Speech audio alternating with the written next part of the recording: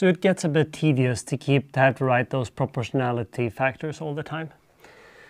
So what instead, if I could say that the probability of being in state A, well, we know that that should be proportional, but let's say equal to, let's say that is the E raised to minus EA divided by KT.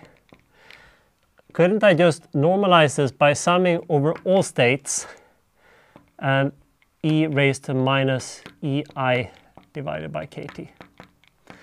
Yes, if I know all the states, I can do that. And this is so common that in physics we call the entire denominator here for Z the partition function. That might seem like a stupid or obvious result. It's just a sum.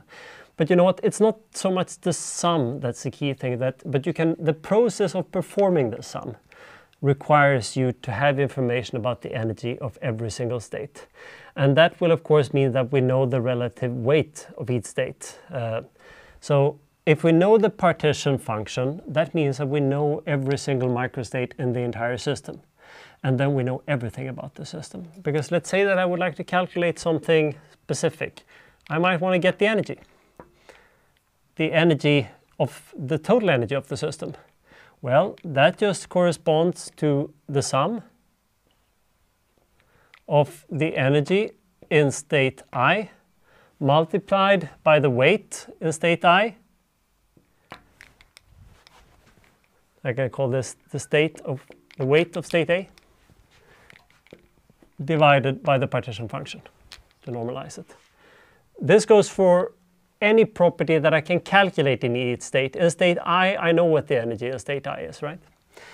So if you want to average anything, say over molecules or something, as long as you can enumerate this over states, you're done. Statistical mechanics will tell you everything. This is great in a world where you're playing with toy models and you have 4 states.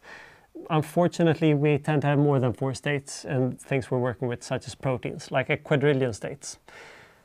This is not possible to enumerate even for a computer. So on the one hand, it won't work.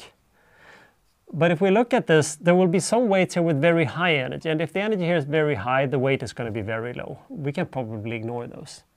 And the trick here is that if I know the partition function exactly, then I can calculate all these properties exactly. But if I know the partition function approximately, I can calculate things approximately.